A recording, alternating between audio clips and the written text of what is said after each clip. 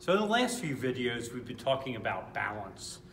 Balance in motion also. We were standing on one leg. We were talking about ankle flexibility.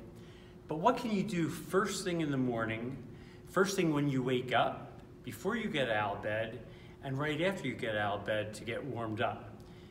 Typically, you're tightest in the morning because you've been laying in bed and motionless for several hours. So everything tightens up, especially if you live an active lifestyle.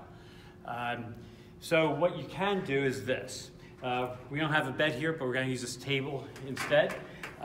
First thing, so if you're lying in a bed, first thing you can do when you wake is you want to bring your knee up to your chest and give it a nice little tug and let your leg go down, and then do the other side. And what you're going to want to do, you're going to want to do about 10 reps on each side of these, okay? So what's going on here is when you're tucking your knee, you're stretching through your glute and some lower back, okay? So we're going to do 10 reps on each side. After that, I want you to do some bridges. So what's going to happen is you'll bend your knees, you want to bring your feet towards your body, and from a lying down position, think about pushing through your heels. You'll bring your hips up in the air and then lower them down. And 10 to 12 reps of these. And what's going on here is lower back and some glutes, okay? And hamstrings. So 10 to 12 reps of that, okay? So that'll get you loosened up before you even get out of bed. Unfortunately, I don't have a bed to show you this on, but if your bed is low enough, and if it's not, then the next thing I'd want you to do is go to a chair, and you're going to put one leg out and then reach for your foot. And what's happening here is you're going to stretch to your hamstring muscles, okay? You want to hold this stretch for about 20 to 30 seconds, okay? If you can touch your foot good, maybe at this point after you're done that, it'd be a good time to do your ankle pushes and pulls and circles like we've outlined in other videos in the past. And then don't forget you've got two legs, so you want to do two legs, all right? So reach for that. You're going to hold that for 20 or 30 seconds. So that should loosen you up. From there, if you want to continue on this, well, I want you to do some dynamic stretches. They're considered static. A really great hip opener. People that train with me get these thrown out, and every time they walk in the door, we'll do some leg swings. So you can find a wall or a countertop in your bathroom. I've done them in my kitchen many times. You want to hold on to something. You're going to take one leg, you're going to swing it past the other. And when you do 15 reps, you'll do 15 reps on the other side. So side to side, and then front to back. Bring it up as high as you can and as back. For sure, hold on to something. Don't do that without it.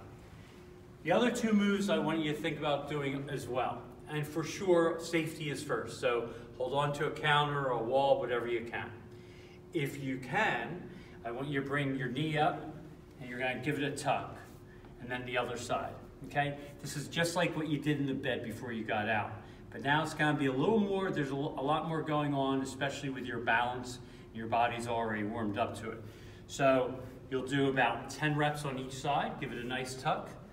And what's going on here, just like from bed, is you're stretching all through here, okay? You'll do each side.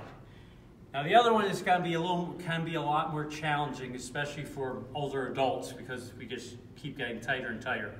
So for sure, hold on to something if you need to. Is you're going to bend your knee. I want you to grab your ankle, and what you're going to do is you're going to, if you can, pull your knee past the standing leg. Okay. So what's going on here is I'm stretching all through here. Okay. And then you'll do the other side as well. If you can do it without holding on, go for it. We would do 10 reps on each side. Okay? So that's how you can start your mornings each day. Remember, you're going to be the tightest first thing in the morning.